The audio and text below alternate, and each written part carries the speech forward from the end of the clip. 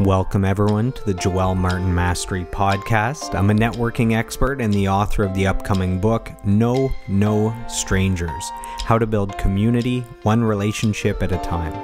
My why is the pursuit of mastery, and the goal of this podcast is to lock arms on a lifelong mission of daily personal growth to become the best version of ourselves. So let's dive in to today's episode.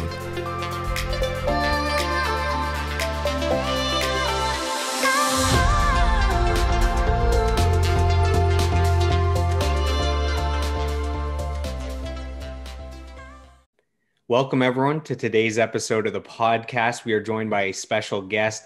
He is the VP of the Think and Grow Rich Institute. He is the creator of Speak and Get Clients, and he is also the founder of High Ticket Coaching. So welcome to the podcast, Mr. Armin Shafee. Glad to be here, man. Thanks for inviting me. Hey, you're very welcome. So we met about 4 or 5 years ago at the My Empire networking event that I was hosting. Our mutual friend and guest of the podcast, Mr. Marcos Mendoza, was coming out. I believe he invited you as his guest. That's where we met.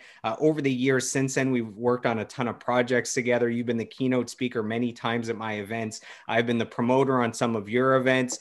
And You've even sang on stage at my open mics. Now, people know you as a powerful speaker on stage. They might not know that you have the voice of an angel, but that's the topic of a different podcast. So let's dive into today's podcast.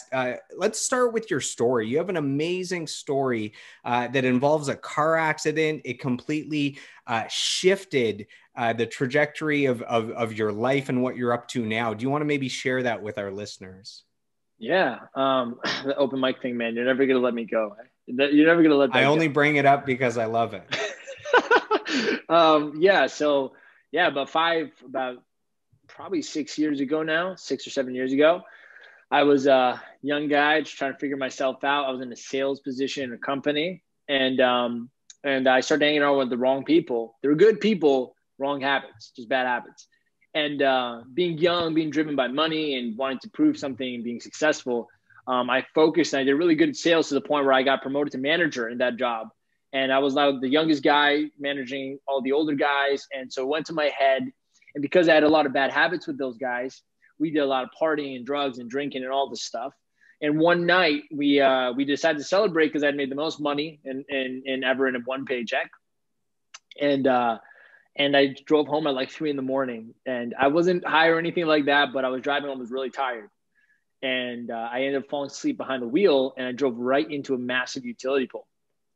And I remember when it hit, I thought for a moment, I think I'm dying, because you get really, your body releases all this cortisol, your brain shuts off. You just in the moment, present moment, no thinking. And you just go, I'm dying. And the car hit such impact on the right side of my car. So on the passenger side, it made my car spin and then knocked off a fire hydrant. The car landed on the edge of a hill going into a parking lot. And something beautiful happens when you have a near-death experience like this, where you almost are about to get your life taken. Your brain completely stops. Your mind stops. Everything stops.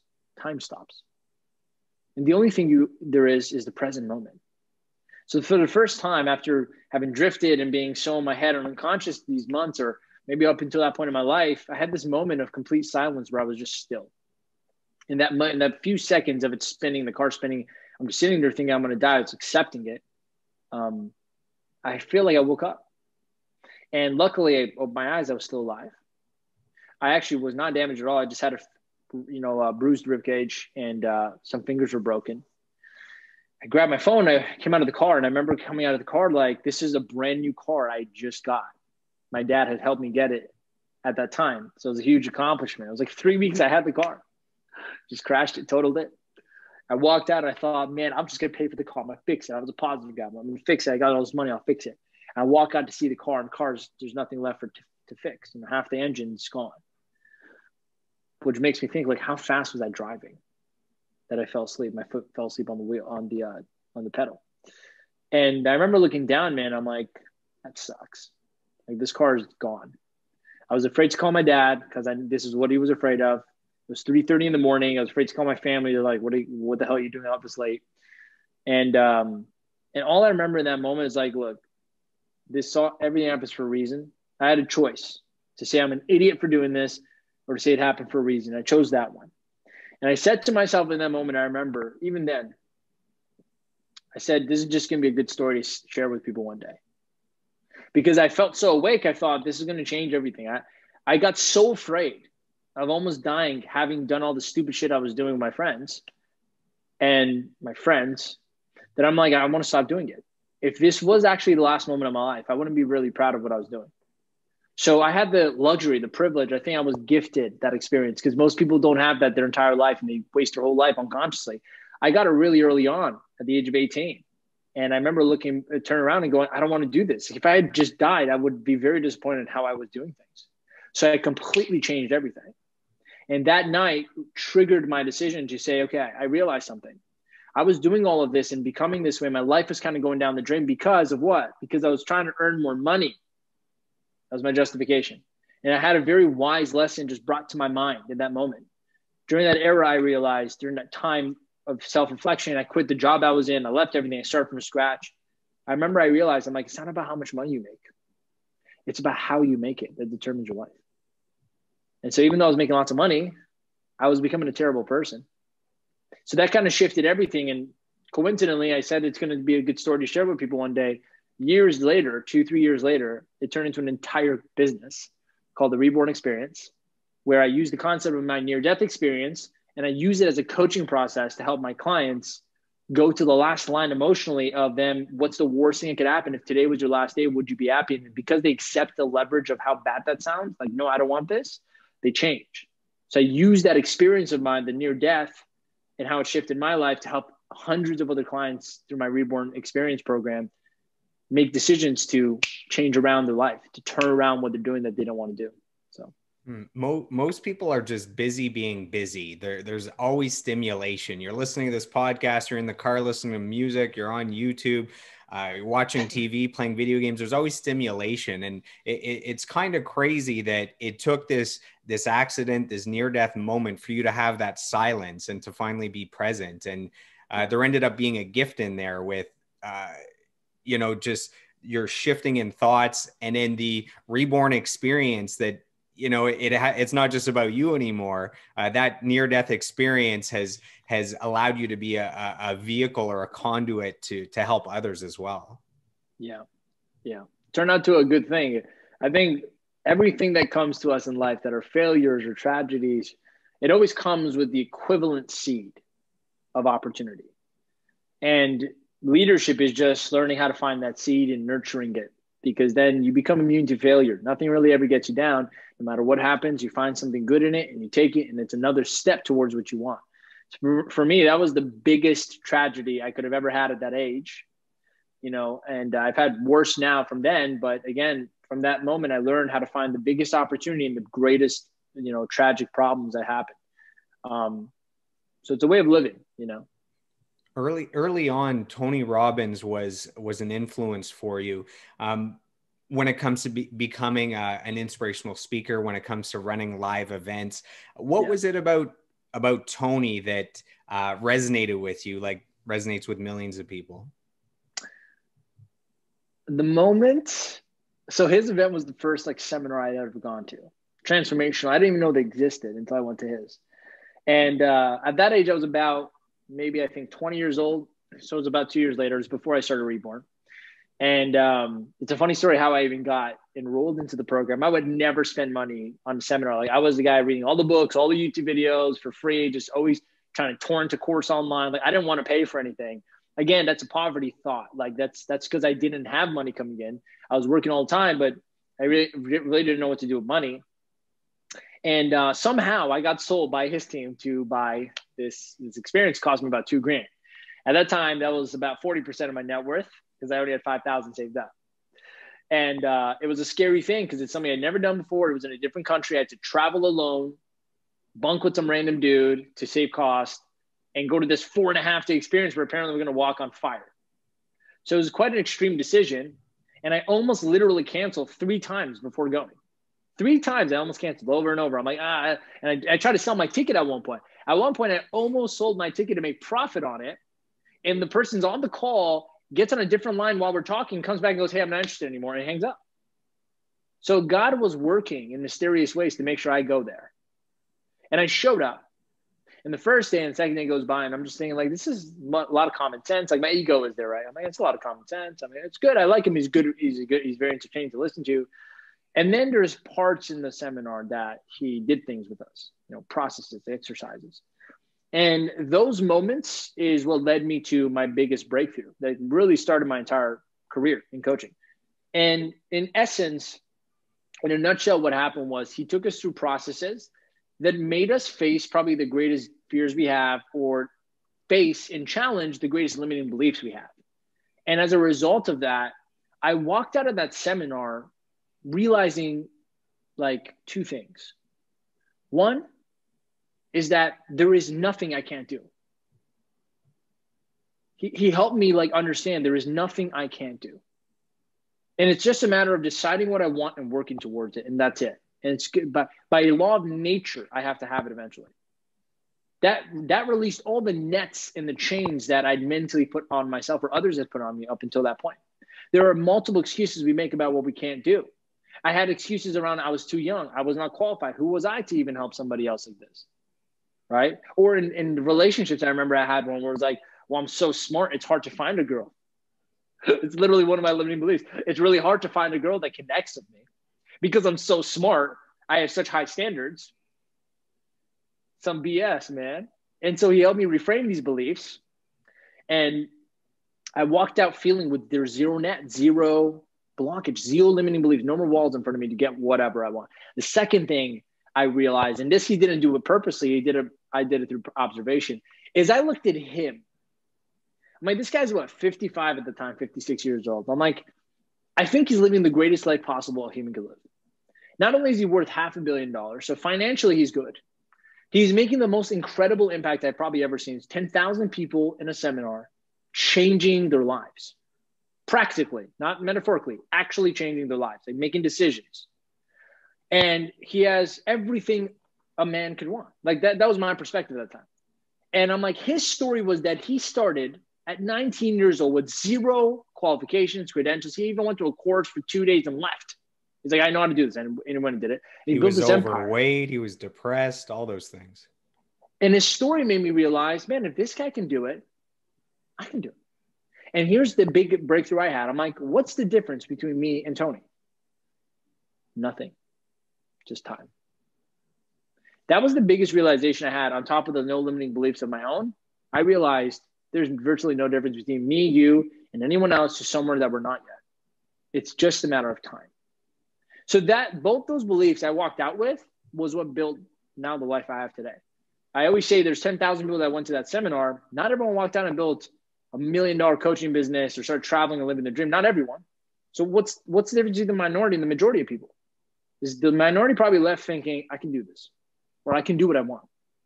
No BS.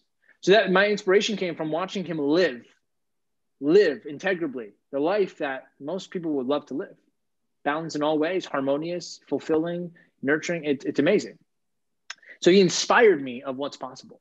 And that's what started my journey. At the beginning, I even tried to model everything about him. I'd walk like him, talk like him, dress like him, eat like him, sound like him. Jump on the little trampoline and spin a few times. I still got the trampoline. It's back there, by the way. It's right there. It's on the ground. I don't know if you can see it. Nice. And that was the beginning of my confidence. I had to borrow confidence from him. I had to borrow his certainty in this by being like him. And so my message is to people that are starting out, maybe don't know who they are or don't have confidence, is the fastest way to become confident is to borrow it. Find someone that is doing what you want and just model it. And borrowing that confidence, you infuse it in yourself. Eventually you gain your own momentum. Now your own confidence comes up and goes, oh, I have my own way of doing this. And that's how I originally turned into who I am today. I love who I am. I don't want to be him anymore. I don't want to be anyone. I don't want to be me. But that was a process. So you're the creator of Speaking at Clients. So what exactly do you do under that umbrella? Pretty simple. We did really good in the first, I've been in business in 5 years now going. And for the majority of that 3 to 4 years of it was just running seminars, transformational programs, selling coaching, like actual personal coaching. We'd sell Think and Grow Rich programs, my Reborn Experience programs done in different countries. And then we had Elite Speakers Academy, which you came to. I've been to Reborn. I've been to lots of your stuff. Yeah. I think yeah. And then there was also the public speaking conference, right, for Elite Speakers Academy. And I did so, like, somehow I built that thing up. We did like $1 million in sales over the 3 years. I'm like, man, I can help a lot of people out. And here's what I realized. When I started to go online, I was pivoting online because I wanted to reach more people. You know, I realized only 30 to 50 people at a time could come to an event. But if I can get 3,000 to 5,000 people at a time online, there's no net to how many I can help. So I started to look into that, and I went there, and the first thing I found out was that there were internet marketers teaching coaches how to build a coaching business. But they're internet marketers. They sell products, they sell courses, they sell like information stuff, right? Not coaches. So coaches were going out there doing things that are not relevant to a coaching business, but it was working somewhat because it was marketing. And I'm starting to go out there and starting to find all the mentors. I spent like a couple $100,000 just buying everyone's masterminds and programs, just trying to understand, like, what is it that I need to know that I don't know to make a huge impact online with my coaching. And I just realized everyone follows a very similar model, which is the speaking to clients model. They all have one core piece of content, like a presentation that's very strong, whether it's a short webinar, long webinar. They have something that does the selling for them. And then they get them to want to become a client. So I'm like, okay, so the key is what I was doing on stages, you got to do online as well. It's called a webinar. I would do speaking from stage. It's the same thing. So my entire goal behind speaking at clients was two things. One, to take marketing off coaches' hands permanently. How do you do that? You create a very good piece of evergreen content, like a webinar, presentation, sales video, speaking, hence why it's called speaking at clients, and let that do the selling for you so that the qualified people that want to work with you watch that and go, I want to be your client. As opposed to what I saw everyone doing out there and suggesting what to do is they're just going to Facebook groups and Instagram and prospect people and send cold direct messages to others, getting on a call and like trying to sell your, no. That's a job. It's not a business. That was the first goal. The second goal was so that coaches can learn from an actual coach who built a coaching business, sold $1 million of coaching, not information or advice or consulting or courses. And so those two things seem to be very powerful because all the clients that joined this program, they not only change their lives of their thinking changes so much to become leaders, but also they create the most incredible streamlined marketing system that I've designed from learning from some of the best in the world, but niche to coaching to build their business and make a difference in the world. So that's really the mission behind it. And once they create that video, that webinar one time and it's high quality and it's efficient, then that can be used over and over again, right? They're not tied with their time and money. It's separate, that they can have something available anytime. They can do ads that get people to see them. It can become kind of this self-running machine, which allows them more time to do what they love, which is the coaching, and less time with the marketing. 100%. We're essentially turning coaches into real business owners. And business owner is someone who owns a system that works for them. Self-employed or small business owner would be someone who trades their time or talent for money. So you got a lot of coaches, again, learning from internet marketers how to get leads organically so that they can go and sell their time or trade their time or talent for money. And we're saying, look, if you really want to make a difference on the Tony Robbins, Brandon Burchard, Les Brown level, you got to have automation in your process. And so we created an automated marketing system that takes all the marketing off your hands. So the only thing you're left to do is coach the clients that join your program. That's literally what we do. That's literally my life right now. I have multiple live coaching calls, group calls a week with my clients. They're incredibly insightful, incredibly valuable. I still work with everyone one-on-one, but we have an audience watching just like a seminar so they can learn as well. And the rest of the business is completely systematized for me. I don't do my sales. I don't do my marketing. I don't do my advertising. I don't do anything. I do the most important thing that no one else could replace me at, coaching the clients. Does that make sense? Yeah. And why do you think it's important that everyone develops public speaking skills? Why is that so important? Because it's leadership. And if you're in any type of leadership role, and I'd argue everyone to some degree is, if you're a parent, if you're a coach, if you're a business owner, if you're a teacher, you're a leader. You're leading others. If you cannot effectively communicate your message, effectively articulate your thoughts, and do it in a way that people actually want to listen and understand and are entertained by it, you're crippling your leadership.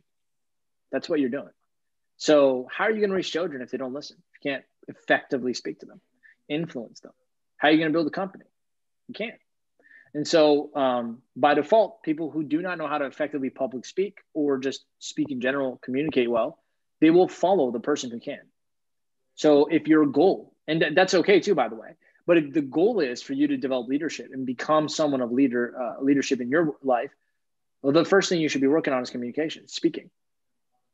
That makes sense. Like that's what I believe. Communication is everything. I mean, it's relationships, your family, your friends. It's you know, interviewing for a job. The communication comes in everywhere. So getting that as a 100%. base level with the public speaking or being a solid communicator, super important. What do you think are the top traits that the most powerful speakers in the world possess? Some traits we can aspire to develop. I'll say off the bat is entertainment, which is linked to humor. Think of all the greatest speakers you know. They're funny. The greatest. Majority of them. Very minority of them are very just inspiring. There's no humor to it. They're just inspiring. They get you emotional, which would be my second thing, by the way, which is your ability to elicit emotion from the audience. You're an inspiring speaker. If you're not funny, you better be inspiring. If you're not inspiring, you better be funny. If you can, do both, which is what I've mastered over 5 years. Because I realized it's the adjustability, it's the flexibility of knowing who you're talking to. Here, I could be a little bit funny, or I could be very inspiring. And the third is clarity, man. And clarity is built off two things, though: being concise, brief, and being clear in your message, right? I have a whole show called Clear Talk for that very reason, because I think people's minds are so busy and confused. It cripples their results in life, any type of results. If you're not clear with what you're trying to say and you can't say in a brief manner, you're not going to communicate effectively. So someone who takes 17 lines to say one thing, usually will lose an audience. But someone who could say one thing and that means 1,000 words will captivate every audience they speak to. So humor, so entertainment, inspiration, so the ability to inspire or elicit emotion from the audience. And the last one is just brevity and clarity, like being concise. And that's really good communication. So the secret is less is more. Jordan Peterson says that the more the speaker understands the content, the more freedom they have to have a sense of humor. He says for him, when he's joking more on stage, he knows that he really understands his stuff. It's like he doesn't have to be defensive because he doesn't know it all. So he says that's a good sign of a great speaker, is sense of humor, which means that they've prepared enough to have the guard down and to not feel like they need to be taken so seriously. So that's really deep. I agree with that. Yeah. Hunter, never thought about that, but it's true. Like when you see someone's funny, that means they're comfortable. If they're comfortable, that they're certain in what they're saying. Apparently. Certainty. Ooh, I'll bring this up. Yeah, go ahead. Certainty. If there's a fourth element, certainty. Ooh, but certainty encompasses all of it: the humor, the inspiration, and the brevity. The certainty is what you want from a good speaker. You don't want them to ever feel like if they even show a sign of uncertainty, you lose everybody. But see, what is that? Leadership. Leadership is you follow someone who's more certain than you in something. Public speaker has to be certain, no matter what.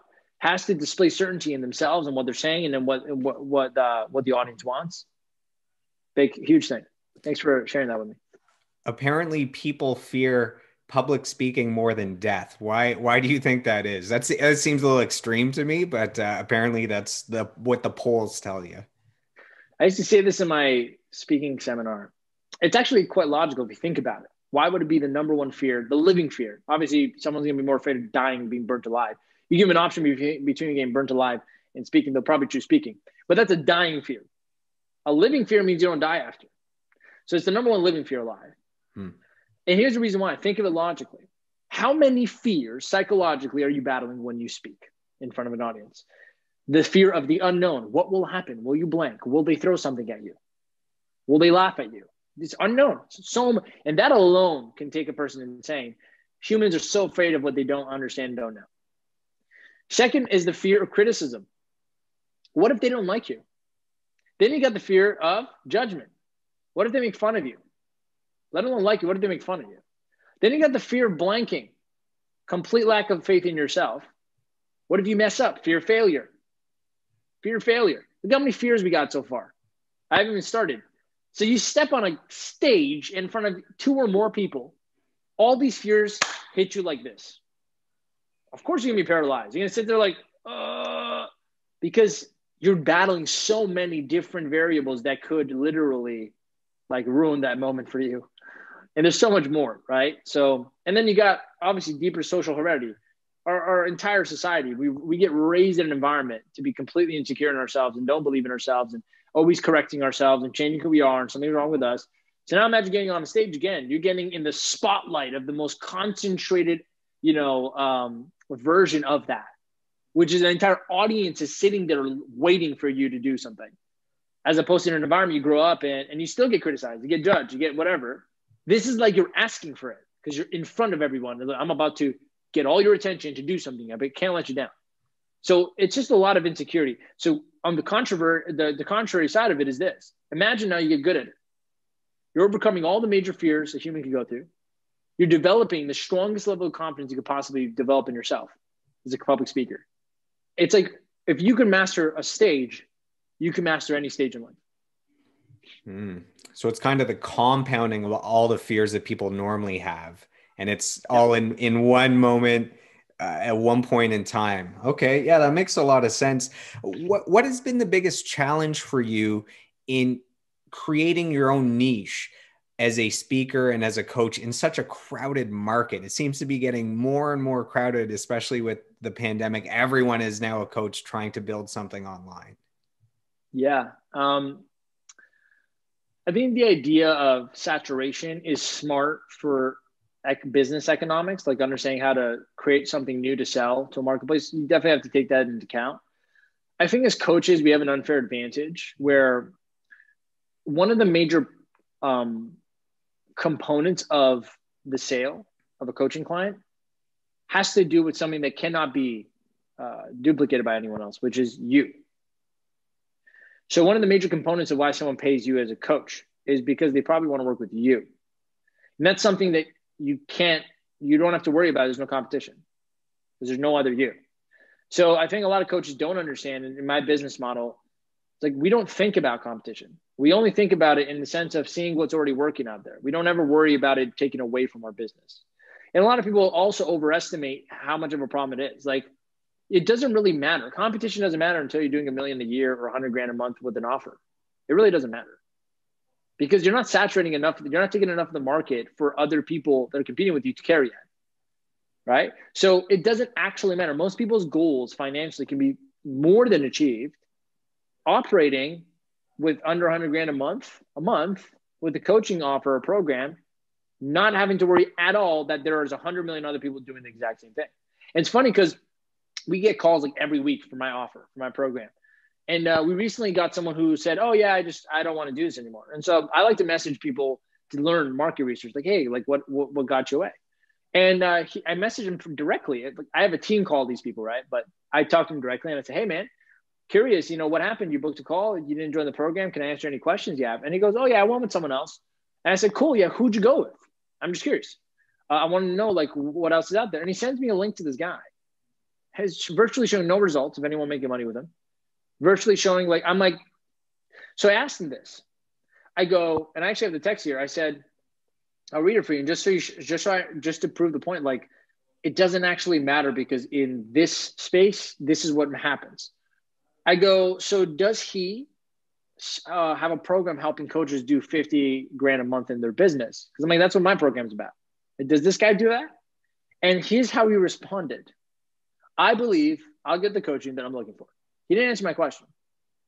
He responded with deflecting the question because he gets my point. But what does he tell me indirectly? I resonate with this person more than you. Okay, cool. And here's all I got from that. See, there's realities where even if the program is better, even if the result is more guaranteed with us, you'll literally still choose somebody else just because you feel like you want to work with them more. So when that's a factor, does competition matter anymore? No.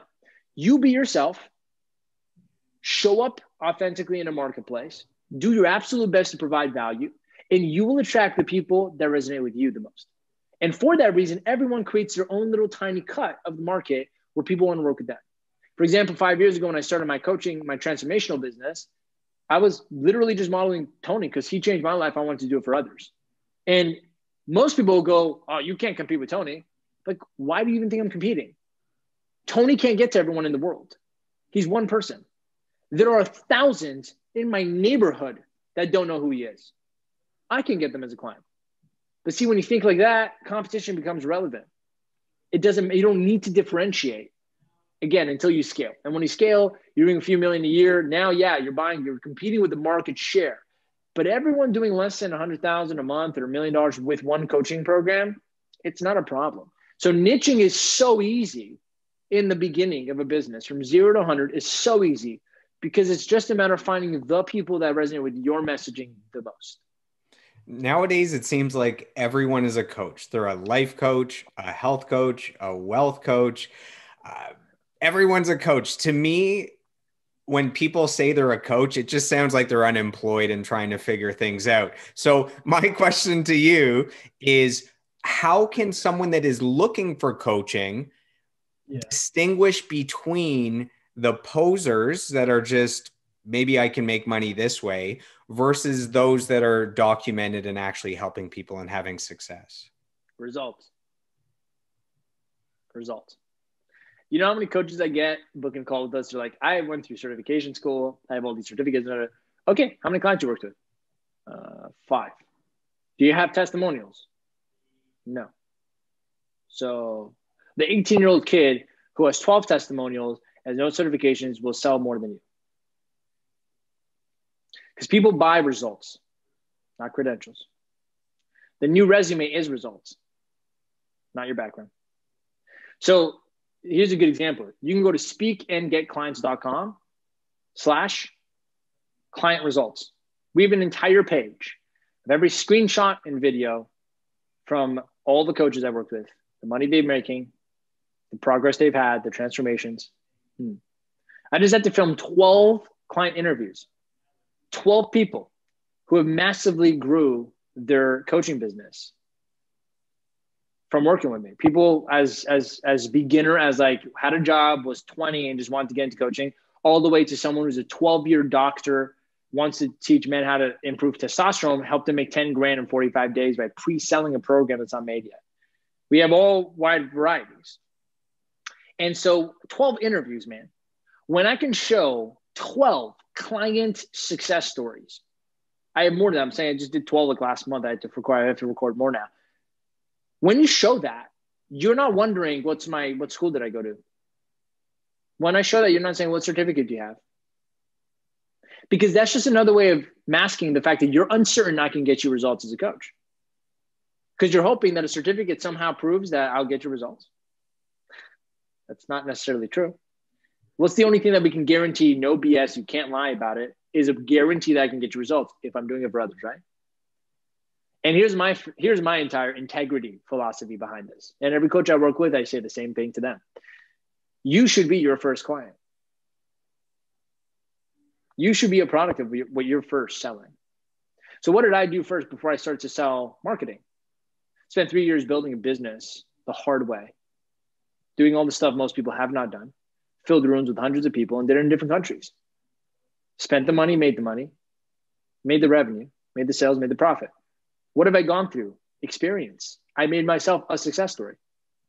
Because I earned that right, I can definitely charge whatever I want to show someone how to do it. Because to them now, it's just a matter of timing. It's not a matter of if you can help me. It's a matter of, do I want you to help me? And so every client that we work with, whether they be career coaches, confidence coaches, public speaking coaches, health coaches, fitness coaches, I have so many different coaches in the program. The first thing we're teaching them is how to collect results. Because it doesn't even matter if you've been doing this for 20 years. If you can showcase social proof and results from clients, it doesn't matter what you know. Because all it is a theory until I see it happen. So first you must become your own result. And then you take that and you duplicate it for others. That's what coaching is. I've gone through something. I'm trained in it. Let me help you. Right? That's how we get over that. It's very simple. Like, you need to have results. It's not that certifications aren't useful. They are, but they're useless without client results. And the funny part is you can get client results without them. The only reason why you would need to go through a coaching school, not marketing for coaching, is if you don't know how to coach. In that case, yes, go learn. But still, do you know how to coach until you create results? No. And so I've had the coaches come to me and they spent 12 grand in a certification program, but they're not getting any clients, results, or anything because they don't know how to do marketing. So the irony is because they don't know how to do marketing to get the client to do it with, they're now deemed as unqualified so far. So here's how you cut through the noise. You ask for the results, verify them, talk to their clients. You call any one of my prospects that want to work with me, they can literally call my students. We have that sometimes happen. And then my students, like, I don't tell them to do anything. They just tell them what the experience is like. And it's amazing. So results are everything. And so that's what you got to look for. The criteria I have is this. Do they have the result themselves? Do they have results for others? And have they stood the test of time? Because again, I don't want to hire a coach on something that's only done it for a month and got 2 people results. Sure, but it's still a month. Like maybe their method or thing is just the flash in the pan. Does that make sense? And that's how I choose if I'm going to work with someone. Just results. Like, let me show me what you've done, how long you've been doing it, and are you guys doing it? Because again, I know people that sell very expensive coaching packages and they haven't done anything for themselves. And so how can they teach someone else that? The other thing is they've done it for themselves, so they know how to sell you, but they don't help anyone else make money. It's like your students are not making money or not getting results. Or they just started like 3 months ago. In that case, I shouldn't be charging a lot of money. I should be charging beta prices to prove, validate that my program works. That's another process that we teach in SGC. You got to validate. Integrably, you don't charge full price. You exchange that money for experience and results. In fact, in the beginning of our program, I don't even tell you to charge anything. If you do not have results, I don't care how experienced you are and what you've been doing, you go out and do free coaching. You earn testimonials. You take those testimonials, you use it and leverage it to sell a beta. Then only when you sell a discounted version of that program, do you go and sell full price after the beta as well, validate that it works. It's an integrable process to building a good foundation to a business. What's your favorite professional memory with your businesses over the last 5 years or so? Any moment just pop up? My seminars, Reborn specifically. I think my most favorite one is the last one I did in 2019. Goddamn, 2 years ago now. Where specifically a woman was deathly, like I was hyperventilating. About an exercise we do where we have to essentially forego $100 to exercise the detachment of money and fear. And this person, were you there, Joel? I think I was there, yeah. And she was hyperventilating. You know, we had to like coach her and help her out. 200 people in the room. And without my knowledge, everybody took their money, put it in a basket and gave it to her. Because she was hyperventilating. She was like having a panic attack because to her, even the $100 was like make or break for rent. And so getting to watch that audience turn around and show a sense of humanity and help her with no reason to, just wanting to, made me cry. It was beautiful. I have a lot of moments like this, but that was one of my favorite moments. Just to see people come together and help this person out. It's what the world should be made more of. People like this, moments like this. So I was a part of that moment. So I saw the kind of emotional support that everyone gave. And that was a moment in itself, and talking through that with her and all those things. But I didn't know of the other end of it, that people actually financially came together. In the back of the room, they were collecting a basket of money. And at the end of it, they came and put it in an envelope and said, here is like, I don't know, it's like $4 or $5 grand or something like that. Because not everyone brought 100. They all bought like 25, 50, something. So they gave all the money to her. And it's like, that was like 3 months of expenses for her. So, and then we gifted her a Think and Grow Rich seminar, and we just really did our best to help out. But that moment, man, but I'll tell you, there's something that comes really close second. And it's not about the audience, more of my own moment. It's when I do my reborn process exercise. There is a moment in the reborn process that I take people through where after, getting through all the terrible feelings, we break through. And there's a moment where I play a specific song from Transformers. And the tone of that song, the notes it hits, the melody, and the build-up, the inspiring build-up. I can't tell you, there's probably no feeling like it. When I'm standing there on a stage, I'm seeing hundreds of people, in the state. Her eyes are closed. And I'm sitting there and I like almost leave my body and I see myself in third person. And I see myself as like this braveheart, this like leader leading the people, the revolution. Like it's literally how dramatic it gets in my mind. And I get so inspired by myself in that moment. I'm like, I'm leading this room to like break through. And the music's building up and the combination of the music, the superhero music and their like intensity. And I'm commanding them to like make their moves and say words so that they feel more empowered. That moment, man, I don't think anything can replace it. And that happens every event at Reborn. And I don't think I could ever replace. I crave it, man. I wish we could do events. I would do them every weekend. Someday, who knows? Who knows what the new normal will be? But obviously, I run a lot of events as well, so both of us are excited someday to get back to those. You have an entrepreneurial spirit. Where does that come from? I mean, you've developed all these skills, whether it's sales or speaking, all these skills that you could easily just bring to another company. You know, just be an employee, get hired. Where does this entrepreneurial spirit come from? Well, the reason I don't take my skills to another, profession, is because, like I said, I learned very quickly early on. Luckily, it's not about how much you make; it's how you make it.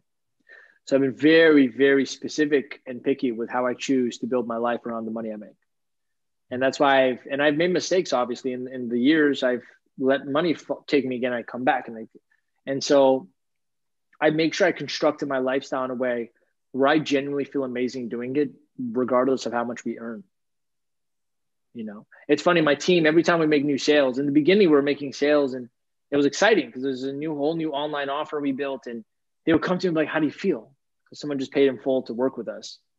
And I'm like, the same. They go, what do you mean the same? Why would I feel different? The only difference is someone gave us money to help them. We're still doing what we love. I don't do it for the money. So it doesn't spike my emotion. They go, damn, that was deep. I go, if you let the money spike your emotion, guess what will happen? The day you're making money, you'll be happy. Guess what happens the day you don't? Guess what happens the month that you're in loss? Now you're sad. Self-mastery, right? The ability to control those emotions. Stay consistent, no matter what the external circumstances may be. So to me, I have strategically positioned myself in my life in a way where I'm never in a corner where I'm doing something I don't want to do just because of money. And that even goes for clients. I will kick clients out of my program. I have, unfortunately, a few times. I'm like, it doesn't matter how much you pay me. There's no amount of money you pay me to make me sacrifice my peace of mind when I talk to you.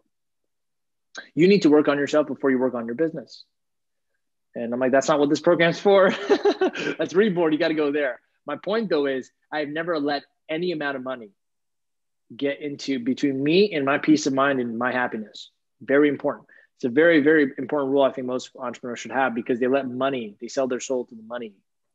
Ooh, this makes more money. Let's go do that. But then they underestimate the amount of work, time, efficiency, backhand support you have to build around this new thing, how much time it's going to take from you, and then underestimating the quality of their emotion as they do it all. And all they see is the money, short-sightedness. And they get there and they're like miserable. You know how many coaches I work with, Joe, that are miserable? Man, I'm selling like this. I thought it was going to be a smart idea. Yeah, but you're not happy. And if you're not happy, guess what you don't do? Work. If you don't work, guess what you don't make? Money. So people think happiness or peace of mind is separate from money. They're very close cousins, man. If one's not happening, the other one doesn't happen. If I feel like crap, why would I feel inspired to go give more to my clients or my business? So I sabotage my business. So thinking I'm doing the thing that makes more money, but not taking into consideration my emotional state is foolish because eventually it'll catch up. I'll make less money than the person following their passion, following what they love. So I just wanted to make that clear why I don't go to other professions. I specifically stay where I love to stay, which is coaching. I love working with people. I'm a performer in a sense. So coaching calls are like my stage. And the entrepreneurial spirit, I guess I have a short answer for this. Very early in my life, I was introduced to network marketing. At that time, I didn't know what business was. And if there's one thing they taught me that has served me for the rest of my life is that there is no such thing as impossible. The network marketing company's entire mission is to make every one of their affiliates believe they can achieve any goals they set their mind to. Not only that, but there is a roadmap on how to do it. And that principle got instilled in me very young. So I very early on decided I wasn't going to go the traditional path. And I really want to make that my reality, that I can set my mind to any amount of income or lifestyle I want. And there's always a path somewhere I can find it to get it. It was like a personal development in an indirect way. That's where it came from. Just being exposed to the possibilities by seeing other people entrepreneurially do it inspired me. Inspiration is where I got this attitude from. Anyone that chooses a unique career path, whether it's as a entrepreneur or network marketing or a singer, dancer, actor, poker player, anything that's unconventional, you're now kind of the subject of criticism. You get the haters, you get people with opinions, and it's actually usually your friends and family that tend to be the worst. I mean, they picture you as little baby Armin in diapers that they want to protect, and there's probably safer ways of making money. How did you get past the critics, normally in the form of friends and family? How do you ignore the naysayers? Yeah, so that's usually only a problem in the beginning, because 90% of them turn into your biggest fans when you make it. They say, "Oh, I knew from the start you'd be successful." Yeah. I got lucky, man. My family was quite supportive, whether they were being real about it or not, when I was running my first ever seminars. Not before that, though, because they saw me take massive action when I woke up with my seminars. Prior to that, I tried a lot of things, man. And, my brother, my mom, my dad they would give me shit because they care about me. They're like, "Why are you doing the sales thing? Why are you doing that?"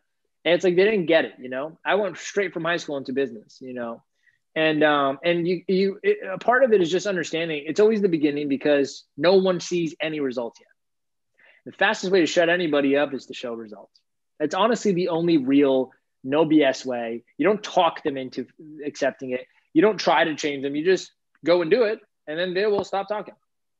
It's pretty simple. It's exactly what happened as I evolved. But it is the beginning, those first couple of years probably, that you're going to have the hardest pushback. And from people you love, it's going to be heartbreaking because you expect something from them. You expect their validation. So the fastest way to get over this, first of all, you detach completely from needing validation from anyone. Problem is 99% of entrepreneurs who start entrepreneurship are doing it to make a point, not because they actually love entrepreneurship. That's a little deep. Doing it to prove something. Because they're doing it to prove something, their entire meaning of success is attached to someone else's opinion of them. Bad place to be in. That's why it's discouraging, because when mom turns around and says, you should go back to school, they go, ugh, no amount of money will make her happy. So I got very lucky as well getting the president of Think and Grow Rich, Satish Verma, to mentor me early on, because I was quite insecure when I started my business. I thought I was doing a lot, but he made me realize lots of holes in my thinking, and I detached fully. I became a man very early. Again, I'm very lucky because I got that mentorship. I became a man because I detached from needing things from others. So one big piece is just not needing validation. Complete detach from whose opinion means what to you. Your opinion of you is the most important. I thought what I was doing was great. I could see myself as a good person for doing it. It didn't matter what anyone else believed or disbelieved in me. Even if they believed in me, it didn't matter to me, because it's like, again, my opinion matters more to me than yours. The second thing, man, is understanding the person, why they're doing it. Sometimes when we understand, I'll say this, every time you understand something or why someone is a certain way, you stop being reactive. Here is in a nutshell, why people criticize or naysay or whatever. It's simply because they don't believe it. That's all. So when they see someone attempting to break this belief they have, that it doesn't work or it's not possible, it frightens them. It intimidates them. And a great speech. I just watched Coach Carter again the other day. Great movie, man. Samuel Jackson? Yeah. Such a good movie. There's that scene where one of the boys stand up in the basketball court and he goes, my greatest fear is not that I am inadequate. It is that I'm powerful beyond measure. And it's a really good speech. And you start crying, and there's a whole speech out of it. But there's one part in that speech where he goes, it doesn't serve anybody to dim our shine, to dim our light. And that by standing in our light, we are giving permission to others to do the same. And you hear that and you go, man, that's what entrepreneurship is. Of course they're going to be afraid. We're turning on the lights in a dark room where they've been sitting their whole life. So when you shine, you better believe, like moths to a light, you're attracting attention. That's why leadership is so important, because if you don't have it, you won't make it. But it's important to understand that they're afraid and you are starting to diffuse that. So it's a scary feeling. It's uncomfortable because now you're taking them out of what they believe is true. Because if you make it, guess what happens to their belief? It's not true anymore. That's a scary feeling. They'd rather die. And that's why they criticize. They try to hold you back. They don't do it consciously. Most of the time, they're doing it unconsciously as a safety measure. If it's your brother, your sister, or your mom, or your dad, they're really just trying to keep you here so they don't have to sacrifice who they are by you proving it wrong. And so you got to just get empowered by that. In fact, if you do not have naysayers or criticism, you're not doing enough. If you're doing enough, you're doing it right. People will see it and will want to bring you down.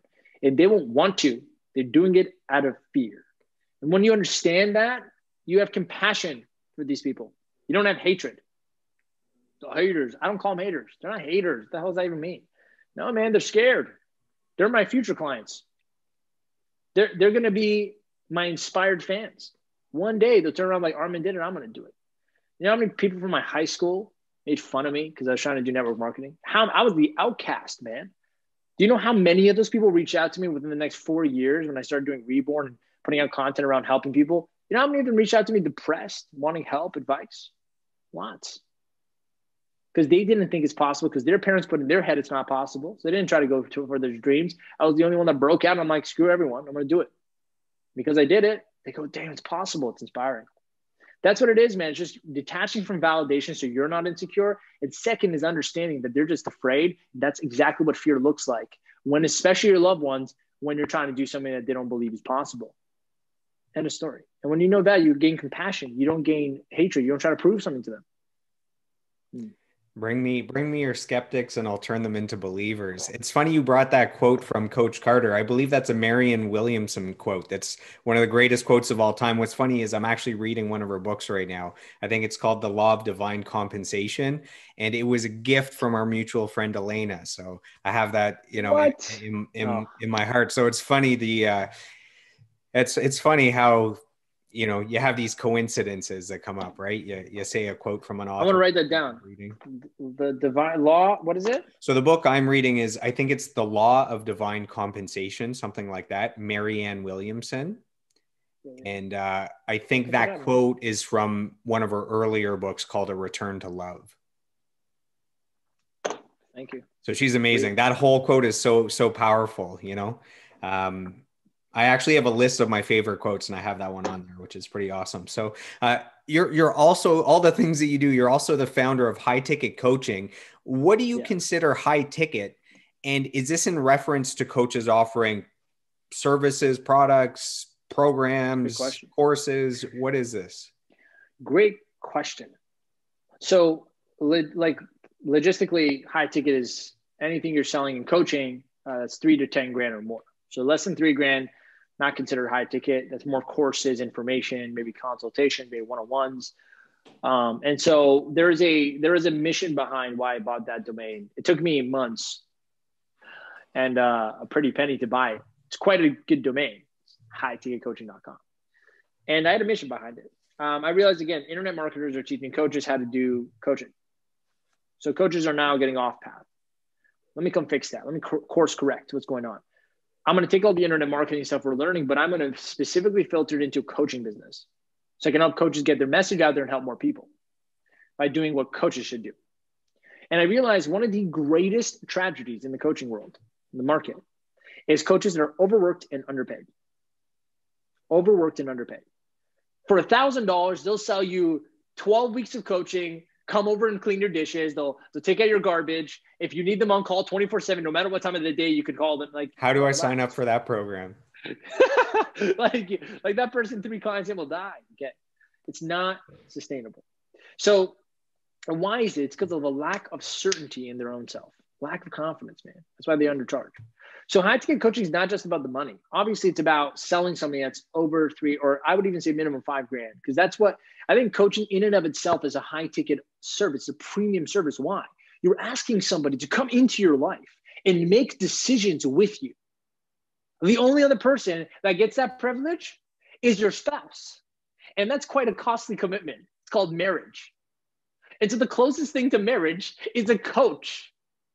So you shouldn't sell it as if it's just flirting or a date at that price. That was a really good analogy. Might use it later.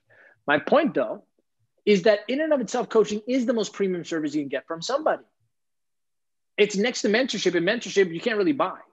They find you. Anyone sells mentorship is kind of weird. It's not. Usually it's someone who's done something, doesn't need to do anything, just helping you out. Coaching is the next level. I've done this thing. I've gone through it. I learned how to fix it. I can fix it for you. Let me help you. I'm coming in to become a partner with you in your life that without marrying you. But it's a marriage, but through whatever market you're doing it through. So there is a mission statement behind this high ticket idea, which is this. I'm going to redefine what high ticket coaching means. It's not about charging more. Got a lot of people who inflate the price as well with no real reason why. High ticket coaching is about becoming a leader. What do I mean by that? You develop the confidence and certainty in yourself to stand not only with what your worth is, but also to get that level of commitment out of a client. If you can get a client to invest $5,000 or $10,000 into themselves through your coaching, what are you doing to that person? Instilling belief.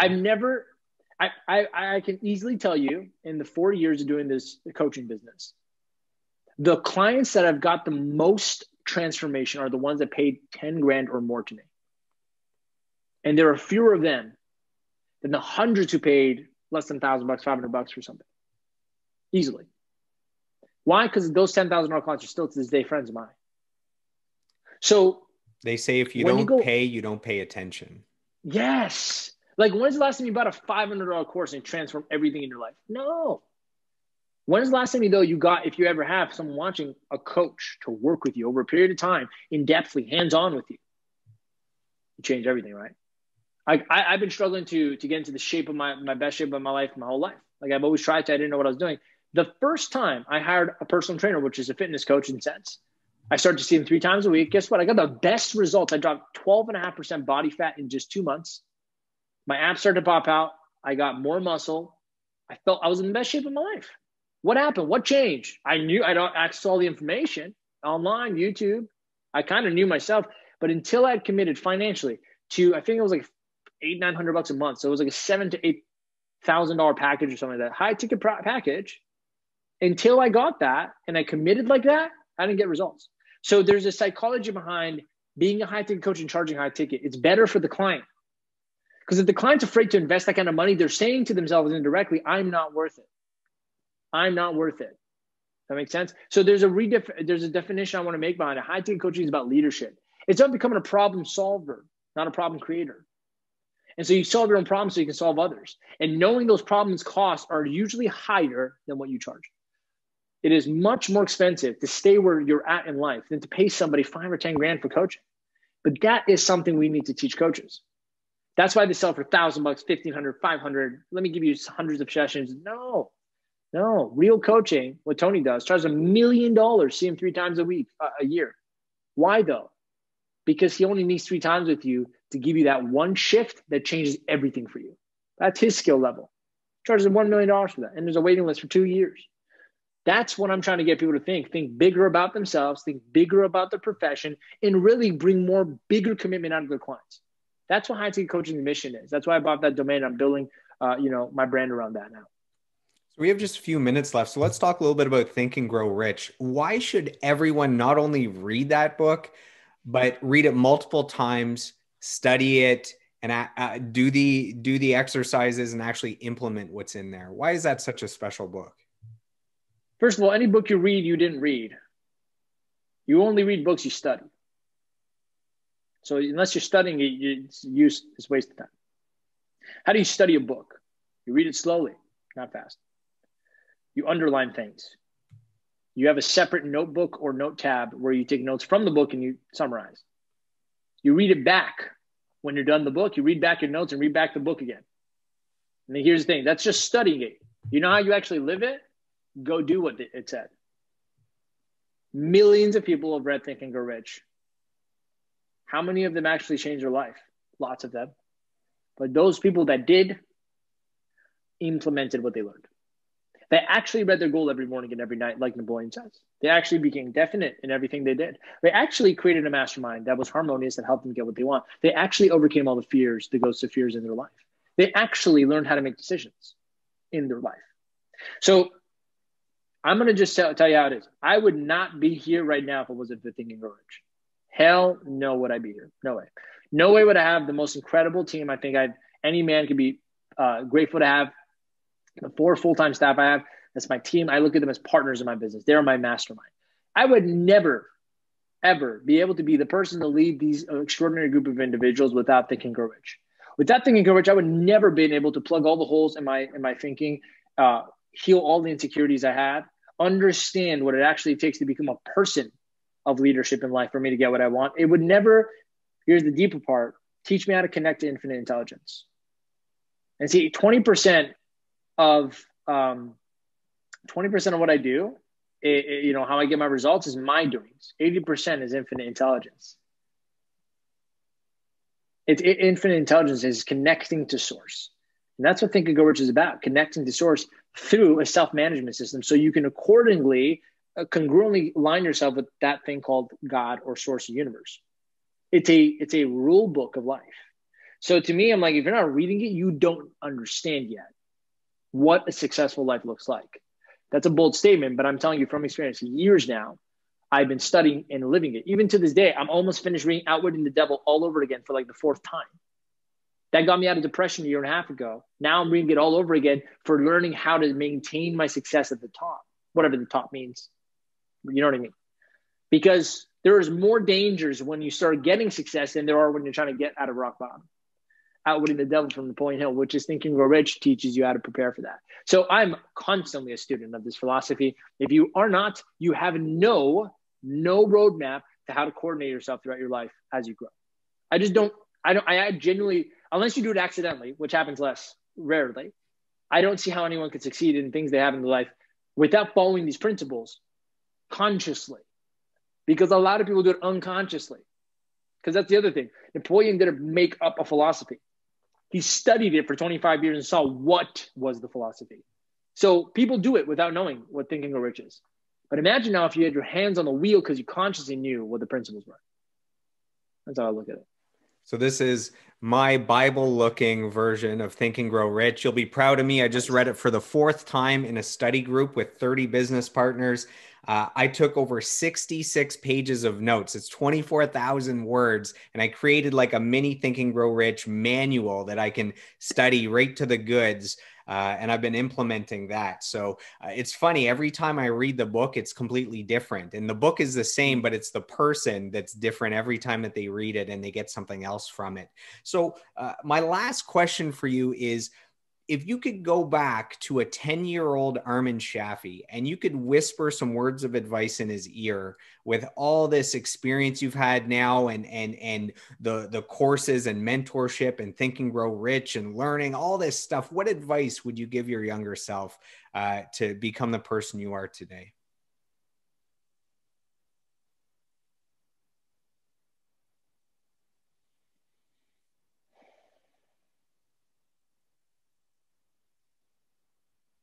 Just one thing, man. Everything's going to be okay. That's good advice. Do exactly what you're going to do. Everything's going to work out. Amazing. It's like if you love a flower, you don't touch it. You let it bloom. If I went back to my old seedling, I would tell myself, do exactly what you're about to do. And just keep remembering everything's going to be okay. It's going to work out. Where can everyone find you online if they want to check out your courses on social media, if they want to reach out directly and stay in touch and see what you're up to? So if you want to get content, some really cool stuff I put out is on my YouTube channel, Armin Shafee. You can also go to Clear Talk or Armin Shafee, Shafee, and you'll find my stuff. There's a lot of cool stuff there. I'm also open on Facebook. If you send me a message there, again, Armin Shafee. And websites is just speakingclients.com or highticketcoaching.com. Those are more of my trainings. But if you want to find me and talk to me, Instagram is my name, but the in front of it. So the Armin Shafee. That's it. You guys send me a message. I'm always cool to have conversations. I don't respond right away because I'm super busy, but when I do, I respond, I connect. So I'd love to talk to some people who watch this interview. Tell me what you thought. That was VP of Think and Grow Rich Institute, creator of Speak and Get Clients, and founder of high ticket coaching, Mr. Armin Shafee. So thank you for joining us on today's episode, everybody. And we'll see you on the next episode. Take care. I hope you've enjoyed today's episode, and I'd love to hear from you guys. My goal is to grow this podcast organically, where you're giving me feedback on topics you'd like me to cover and guests you'd like me to interview. You can reach out to me on Facebook, Instagram, and YouTube at Joel Martin Mastery. Joel is Joel, and on Twitter at Joel Mastery. So I am done. I am complete. I approve this message, and I'll see you on the next episode.